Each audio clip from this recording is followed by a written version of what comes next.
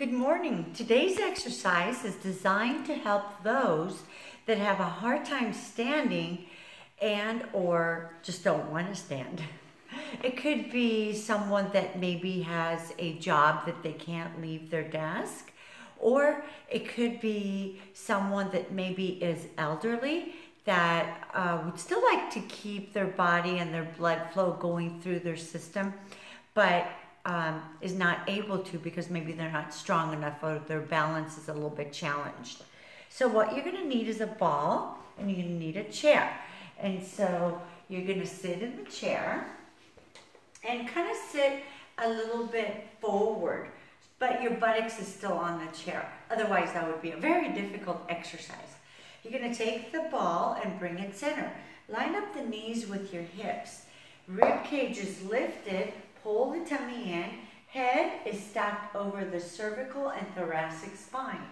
You're going to take the ball and you're going to exhale. Look over your right side. Exhale. Inhale, bring it center. Exhale. Inhale, bring it center. Exhale. Inhale, bring it center. Exhale. Inhale, bring it center.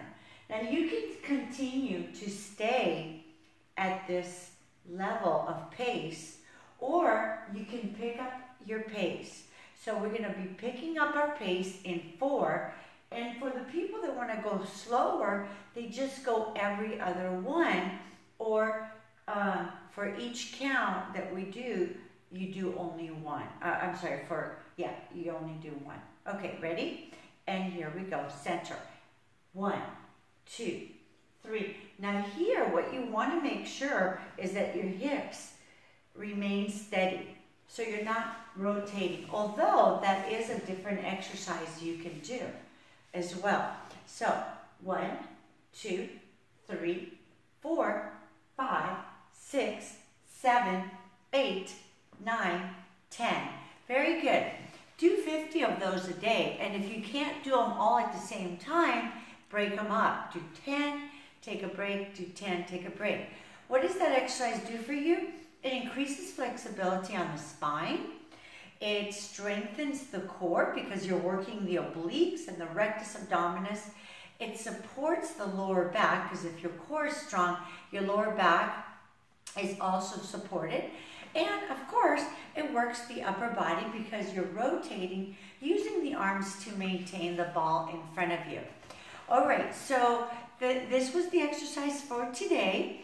I want you to start thinking of ways that you can change what you do every day so that we can begin to remap the nerves, the neurons that go to your brain for blood flow.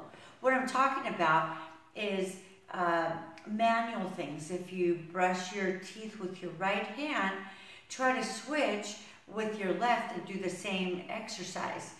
But you might need a little longer time because the left hand might not be as coordinated as your right.